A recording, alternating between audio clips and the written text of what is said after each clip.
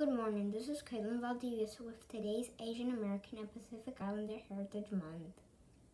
Yuji Ichioka, Japanese American historian and civil rights activist.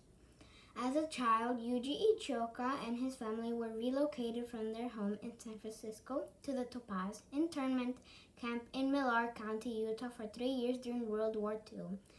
This experience proved to be seminal for Ichioka, who is largely credited with coining the term Asian American by helping to unify different Asian ethnic groups: Japanese American, Chinese Americans, Filipino Americans, under a single self-defining term. Ichioka paved the way for greater prominence and understanding of people Asian descent in the U.S., born in San Francisco in 1936. Ichioka served 3 years in the military, then earned degrees from University of California campuses in Los Angeles and Berkeley.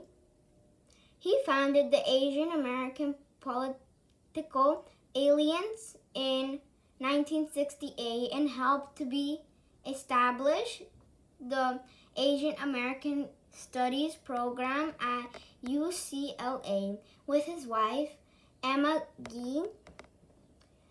Ichioka established the Yuji Ichioka and Emma Gee Endowment for Social Justice and Immigrant Studies at UCLA's Asian American Studies Center.